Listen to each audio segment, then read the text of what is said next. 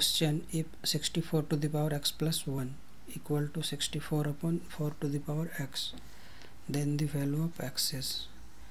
So here given 64 to the power x plus 1 is equal to 64 upon 4 to the power x.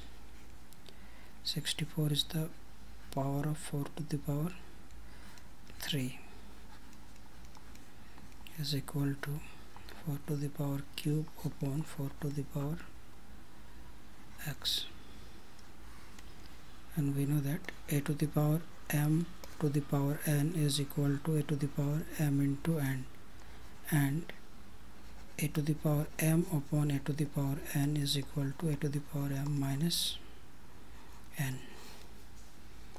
So 4 to the power 3x plus 3 equal to 4 to the power 3 minus x. Here base are same, so 3x plus 3 is equal to 3 minus x.